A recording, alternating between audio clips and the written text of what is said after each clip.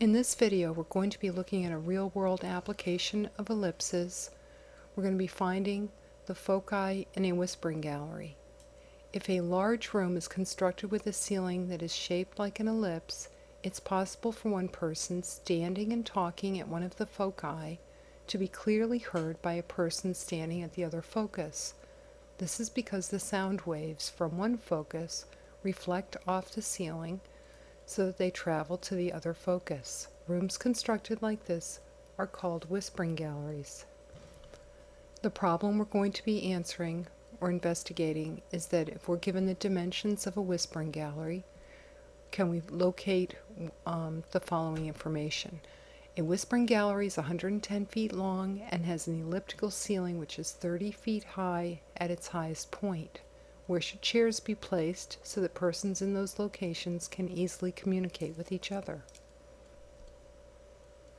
As we have done with some other conic sections, we like placing the conic section, in this case an ellipse, in the easiest possible location on a coordinate plane so we can have some place to put our information. We've been told that the ceiling's height is 30 feet. And we've also been told that the entire length of the room is 110 feet. And since we really haven't been asked to find an equation for the ellipse itself, our job is actually fairly easy because we know that 30 is equal to b, and if we take half of 110, we get a equal 55. So then all we need to do is find c, which will give us the length of the focus.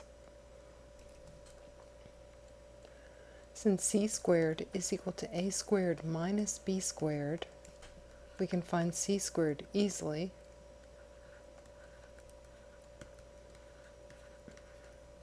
By solving this.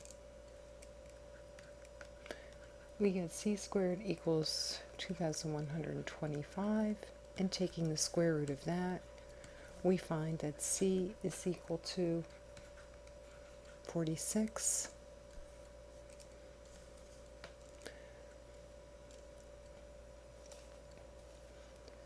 So what we can kind of finish with here is that this length from the center of the whispering gallery to its edge is 55. We have c equals 46, so there's really two ways we can think of locating the chairs, which are going to be the foci here. We can say that they're going to be 46 feet, each is going to be 46 feet from the center,